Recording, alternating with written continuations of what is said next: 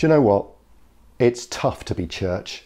We're short of money and time and people. We've got buildings that need constant work, and there are more and more demands on us, not just to do the ministry, but to keep up with safeguarding and health and safety and finance and all the rest of the stuff that's necessary in our modern world. It's really easy to feel overwhelmed. But actually, it's always been like that. Listen to Paul. We're afflicted in every way, he writes, but not crushed. Perplexed, but not driven to despair.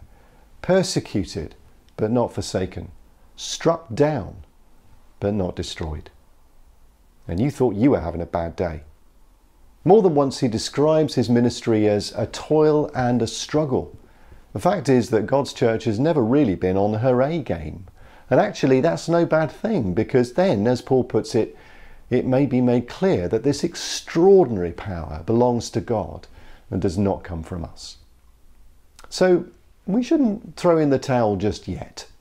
It's okay to admit we're struggling, to be real about how things are. But Paul goes on to say, "For this I toil and struggle with all the energy that he powerfully inspires within me." He's continuing to work. And here's what that one sentence tells me.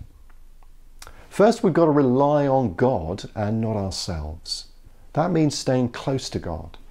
Jesus talks about us being part of the vine, of staying connected, so that we can receive all that God has to offer. If we don't, we might as well be chucked in the fire, because we won't be any good to anybody. And that means everything we do has to start and end with prayer and worship, and everywhere else in between.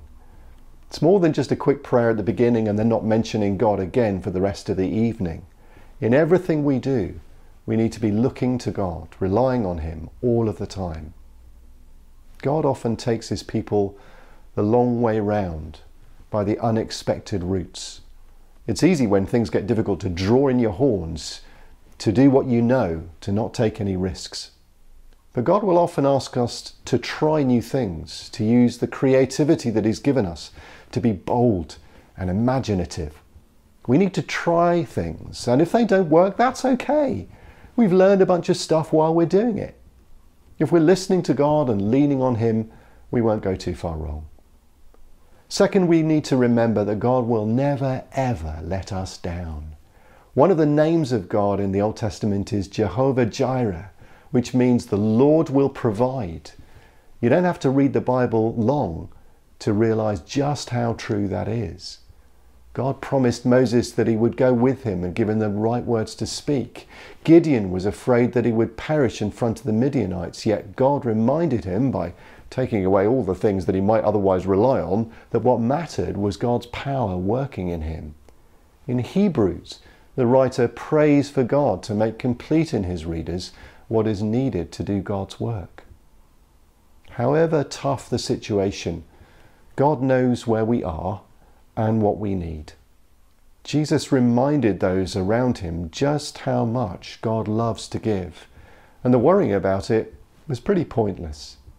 Everyone who asks receives, everyone who searches finds, and for everyone who knocks, the door will be opened, Jesus said.